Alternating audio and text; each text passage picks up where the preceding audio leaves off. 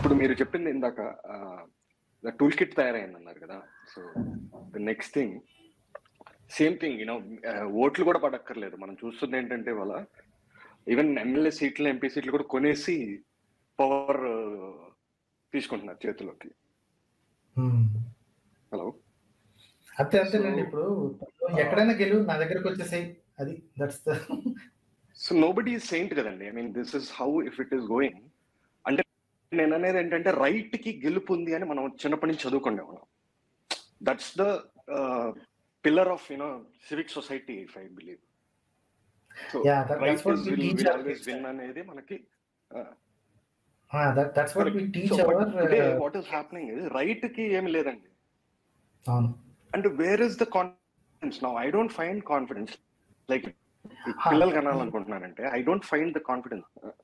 Yeah, that is truly concerning, and this is one of the reason హేతువాదులు నోరెత్తి మాట్లాడడం కానీ లేకపోతే they are becoming more and more vocal. ఎందుకు జరుగుతుంది అంటే we sense the danger about 10 years back. Okay, Periyar గారు ఎప్పుడో మొదలు పెట్టారు. MN Roy maybe he has communist leanings, but then మతం అనేది ఒక డేంజర్ గా వాడుకుంటున్నారు అన్న సంగతి ప్రతి డెకేడ్ లోని ప్రతి సెంచరీలోని కొంతమంది వచ్చారు.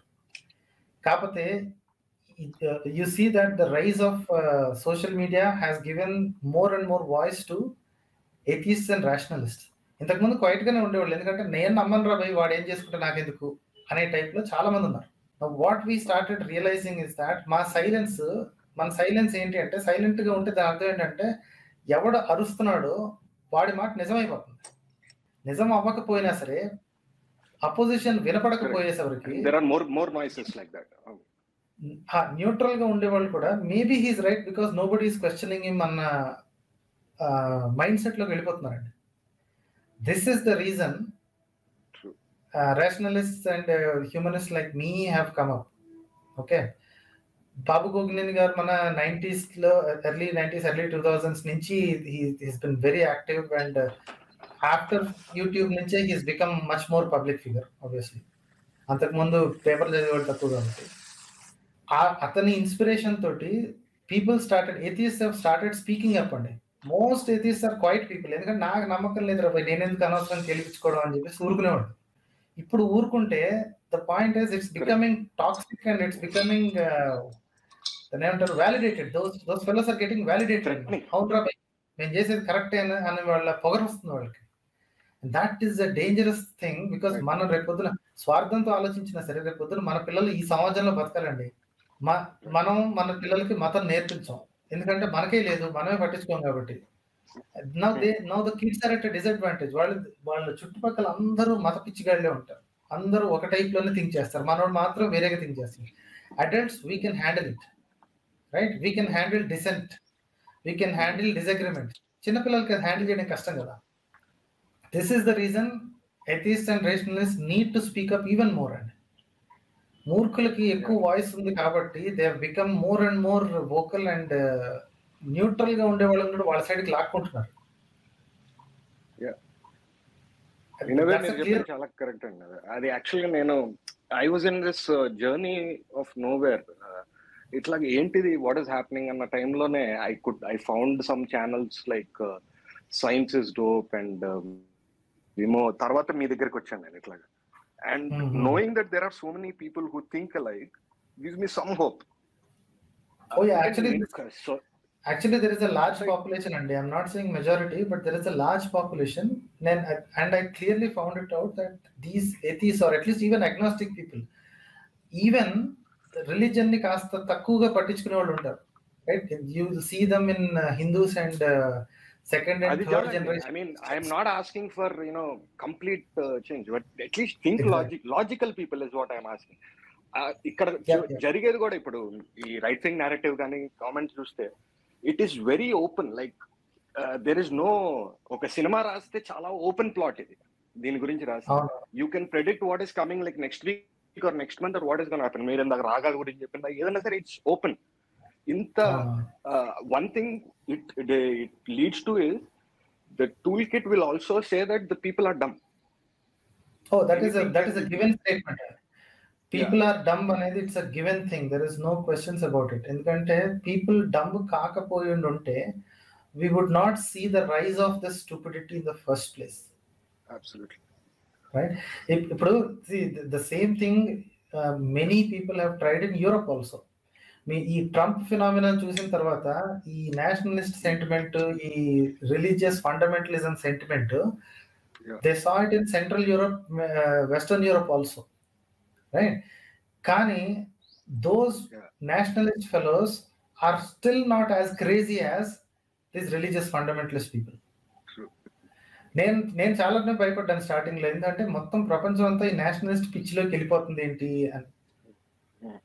But then the hope is Nationalist western Europe లో కానీ ఇంకెక్కడైనా ఎంత నేషనలిజం పిచ్చపట్టినా సరే they still did not take human rights for granted.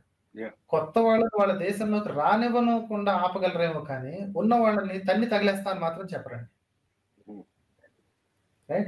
At least that confidence I have, because they have been born and brought up in the light of human rights. మన దగ్గర అది లేదు కదా. మన ఇండియాలో హ్యూమన్ రైట్స్ అంటేనే సగం మందికి తెలిసావు, హక్కు అంటే ఏంటో తెలియదు. పక్కనోడికి కూడా హక్కులు ఉంటాయన్న సంగతి కూడా మన వెదలకు తెలియదు. ఆడపిల్ల ఏం చేయాలి వీళ్ళే డిసైడ్ చేస్తారు, పక్కనోడు ప్రేమించాలా వద్దా వీళ్ళే డిసైడ్ చేస్తారు. ఎవరు ఎలా మనకు తెలియదండి ఆ విషయం. నేను యాక్చువల్లీ మీకు చెప్పాలి, ఇప్పుడు పక్కన వాళ్ళకి రైట్స్ ఉంటాయా అన్నది మనం, I was also like that. మీరు అంటారు కదా ఎంటైటిల్డ్ అని, you come from an entitled this thing. My mother is a Telugu Velama and my father is a Mallu. So ఇక్కడ నేను ఈ తెలుగులో పెరిగాను కాబట్టి నేనంతా ఇక్కడ ఎంటైటిల్మెంట్ ఉంది. So I never saw them as N equal. So but ఇదే సేమ్ నేను కేరళకి వెళ్తే మా ఇంట్లో అక్కడ మా father belongs to cost called తియా. There little it's considered backward cost, OBC or something. So అక్కడ ఏంటంటే ఆల్సో కమ్యూనిజం ఉంది కాబట్టి ఆటో డ్రైవర్ మాతో పాటు మమ్మల్ని దింపినంత కూడా మాతో పాటు వచ్చి కూర్చొని ఛాయ్ తాగెళ్తాడు. సో చిన్నప్పుడు ఇది నాకు అర్థమయ్యేది కదా. మా ఇంట్లో అక్కడ పనిచేసే వాళ్ళు కూడా ఇంట్లో అందరితో కూర్చొని భోజనం చేస్తారు. So this my mom was fine there but she was not fine here. మన వాళ్ళు అంటే సపరేట్ ఇవి ఉండేవి అనమాట.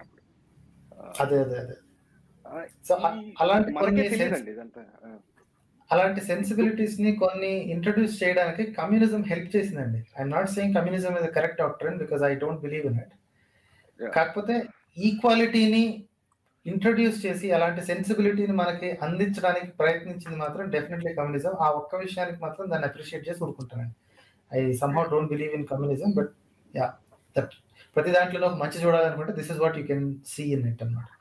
ఆ ఈక్వాలిటీ, ఆ సమాన హక్కులు, లేదా కనీసం వాళ్ళ హక్కులు వాళ్ళకుంటే మనం కెలకక్కర్లేదు అన్న ఆలోచన మన వాళ్ళ దగ్గర రావాలి.